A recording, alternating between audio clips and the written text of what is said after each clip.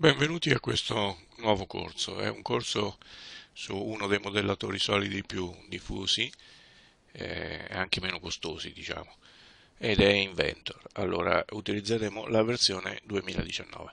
Banda alle ciance, cominciamo subito. Prima cosa, i file che Inventor utilizza, genera. Allora, il file IPT sono file di parti, quindi queste sono le parti di Inventor. Sono i veri e propri modelli solidi. Poi ci sono i file YAM,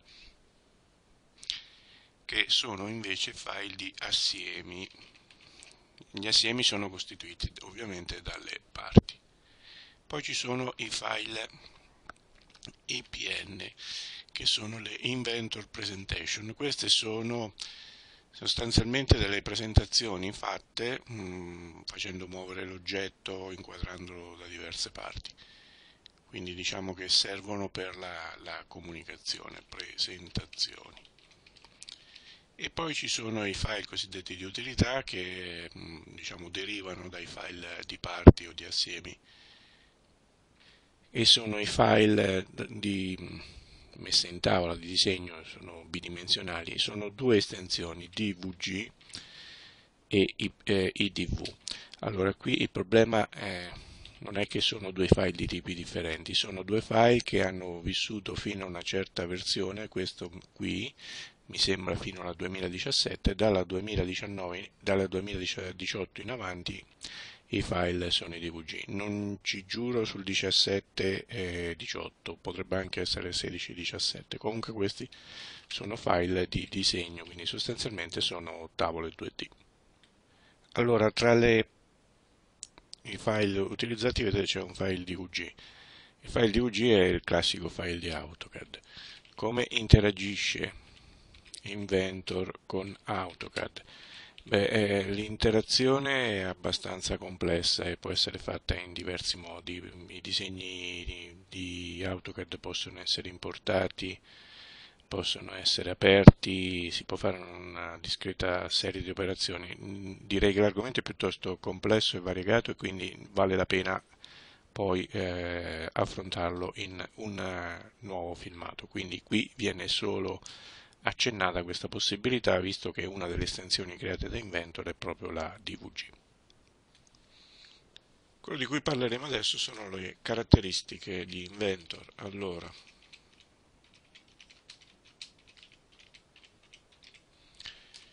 innanzitutto è un software basato sulle cosiddette feature, forme, feature. Cosa vuol dire che è un software basato su feature? Allora, switchiamo.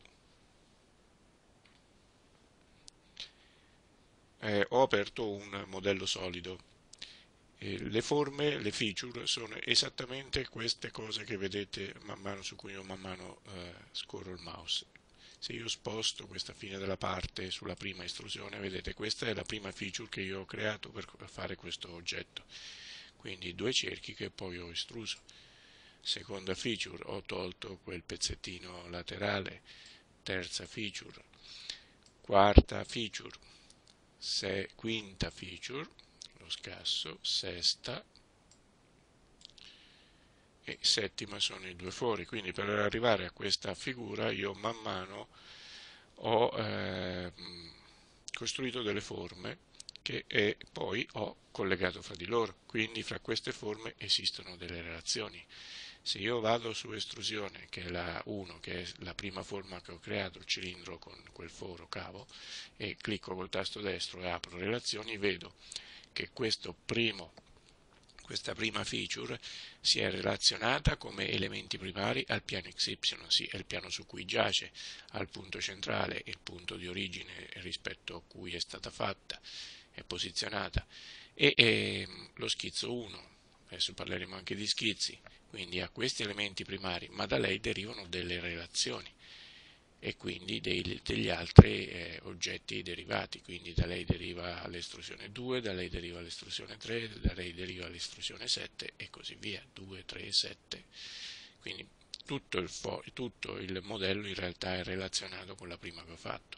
Se invece di prendere l'estrusione 1, prima lavorazione, avessi preso questa e fossi andato a guardare le relazioni, avrei trovato molte meno relazioni, perché questa si relaziona con la estrusione 1 e deriva la estrusione 8, lo smusso 2, il foro 1, quindi in realtà non è che poi sono così tante di meno.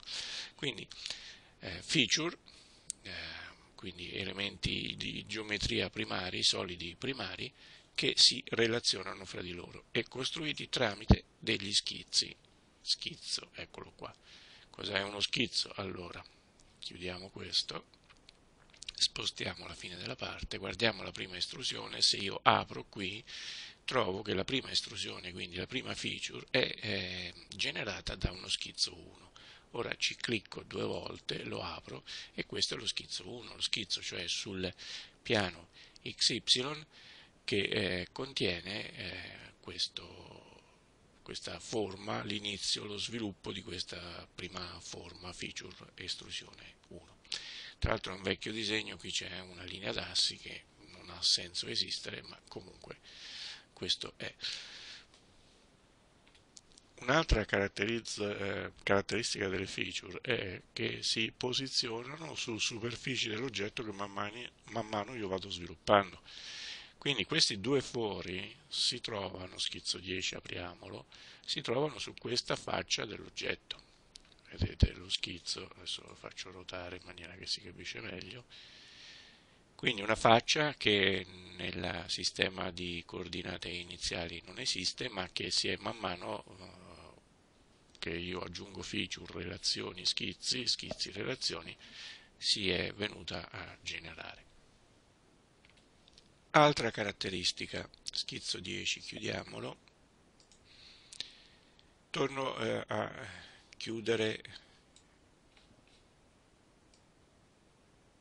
tutte le lavorazioni tranne tutte le forme, le feature tranne la prima.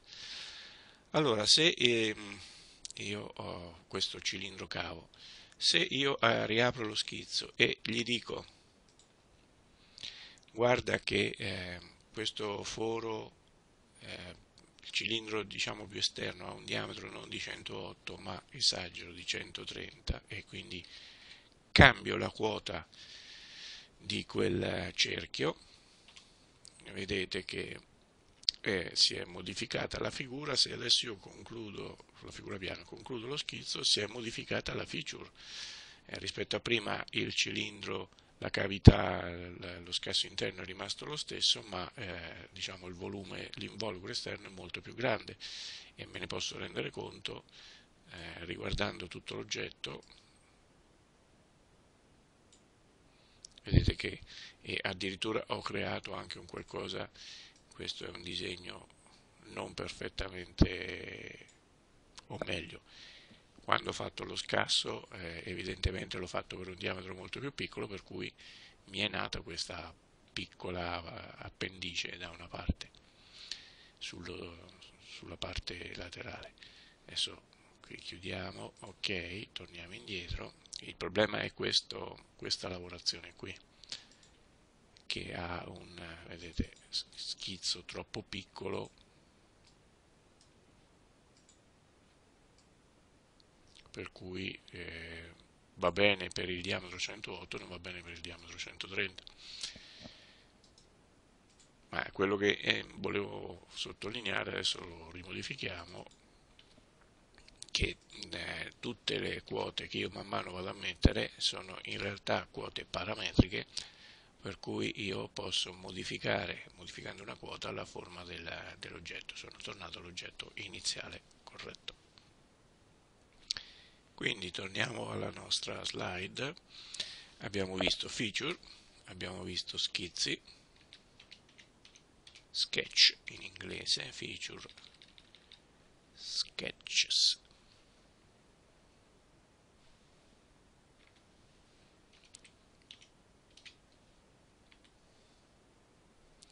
Sketch, quindi feature potremmo tradurla forme. Sketch, schizzi. Abbiamo visto delle relations, relazioni.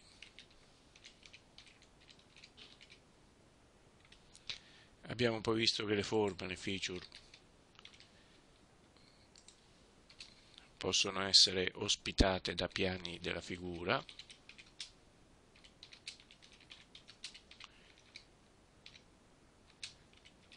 cosiddetta proprietà pick and place, clicca e piazza. Abbiamo visto che il tutto è parametrico, quindi sia le geometrie che le grandezze delle geometrie, parametrico.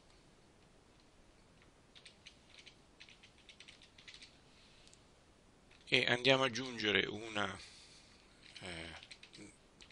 nuova proprietà che non è facile dimostrare con un disegno, l'associatività, associative.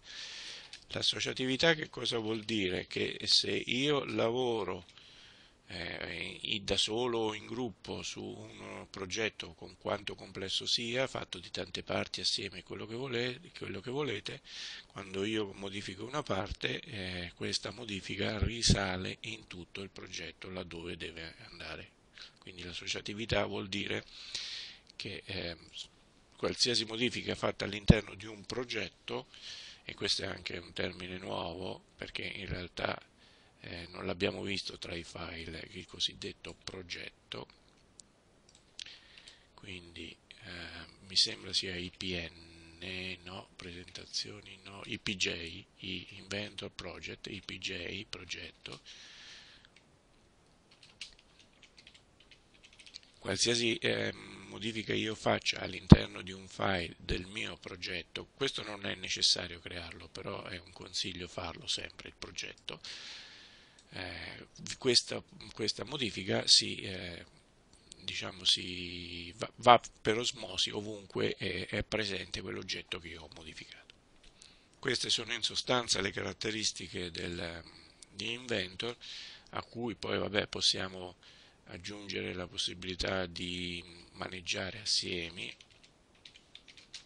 ma l'abbiamo già detto, e quello di produrre documentazione, quindi di che tipo, sia filmati, presentazioni che tavole di disegno bidimensionali.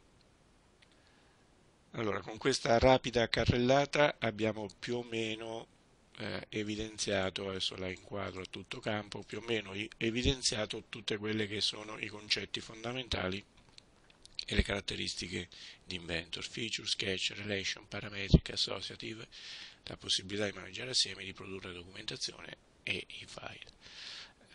Nel prossimo filmato vedremo come partire a costruire il nostro primo